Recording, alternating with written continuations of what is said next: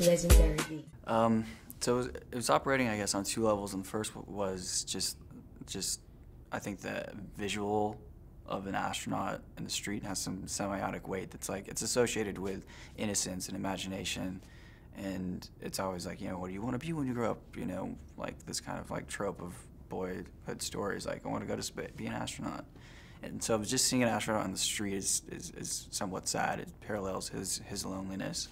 But metaphorically, and if anyone takes away something of their own, then they should just believe that. But in my head for the story, it's a metaphor for his machismo, in which, you know, the more confident he gets, you think that the astronaut's there and representing that manliness, but because that idea of what it means to be a man is slightly flawed, that's why it leads him down a darker path and leads him to the gun and into the hallway, and it's like, what are you doing?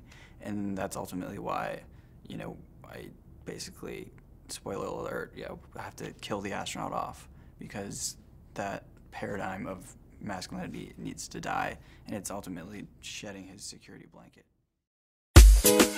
Legendary beat.